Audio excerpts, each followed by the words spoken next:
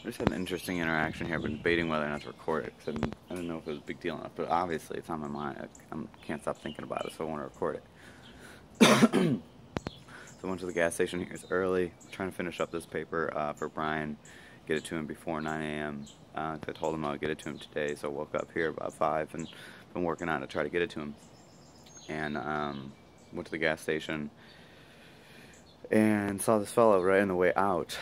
Saw him on the way in as well. But anyhow, he tried to sell me some Jordans, some new Michael Jordan shoes. Right? And he was like, hey man, he's like, hey, I got these Jordans. I was like, oh, sweet, dude.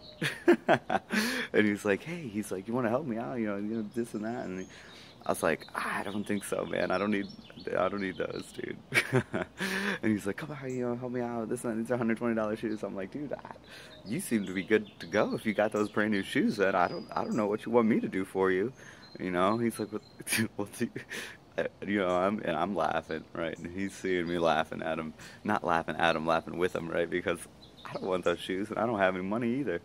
So it's just funny to me. The whole situation's funny. So he sees that I can see through his ploy here, and I can just laugh through it, right? And he's totally disarmed. And so he's like, okay. As soon as I'm like, dude, I don't have any money for you, man. And I said it like that, you know. I'm like, I'm sorry, I don't have any money for you. And he's like, all right, that's okay. And then all of a sudden, and we're laughing together. Then he looks at me and he's like, you see me, don't you? And I was like, of course I see you, man. And I just smiled at him because I did see him. And when he said that, I knew what he meant, like in the Avatar sense, right? And like in that movie Avatar, when they say, I see you.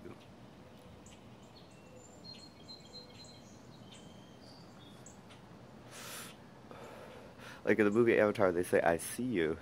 And that means like I recognize your soul's existence or something like that. It means something much different than when we say I see you, right?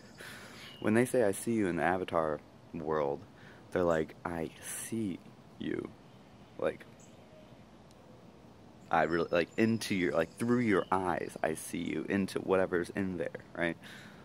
And when he looked at me in the eyes and he said, you see me, don't you?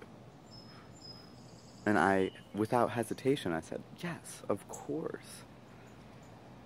And both of us at that moment recognized, like, God in each other in a certain way, right?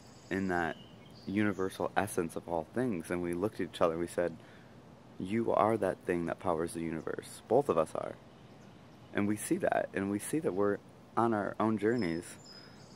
And here we're having an interaction together. And we're laughing about it because you're trying to sell me some Jordans that I most certainly do not need. Right? And you're trying to be about your day and I'm trying to be about mine.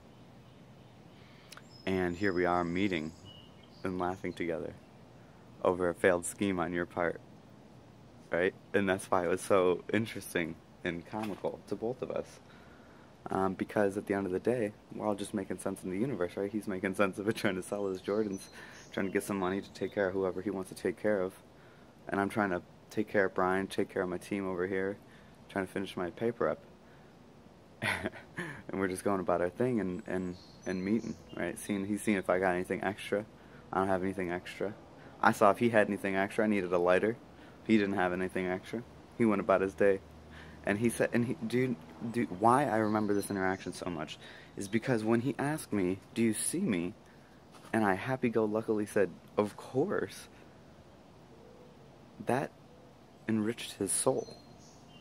He became human again, right? Because these guys that are homeless or that don't have very much money and they run around and they ask people for money, people do not treat them as humans, right? And even I, at the same time, have a hard time because I don't have money to give these guys, so I feel bad and I avoid them and this and that, right? And so people do not acknowledge their existence truly, and that's sad to them because they want to be acknowledged as humans because they still are, of course, humans. They're just in need. They have a deficit in terms of the finances right now.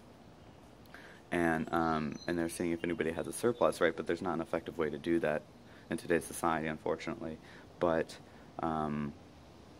but when people do acknowledge them, they feel human again, right? And that's good for them, because they are human, of course, right? And they, in order to rise up, they need to understand that we all care about them, and we all want them to succeed. When you acknowledge their existence like that, like the godliness in them, that essence that's the same as you, you're no different than them, then that does something in their soul. It completes them in some way. It's an affirmation of their existence, of the existence of God in them, of the existence of the same thing that makes you tick makes them tick.